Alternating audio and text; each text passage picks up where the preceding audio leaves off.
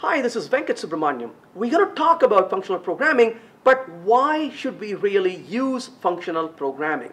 That's a big question. We have learned about how to do it in other sessions, but why should you program functional? What are the benefits it offers? What are some of the challenges? How do you approach designing with functional style? How do you create application architecture with functional style? If these kinds of things interest you, then I have a talk for you on that, Functional Programming in Java 8, Technical Reasons to Adapt. I hope to see you there.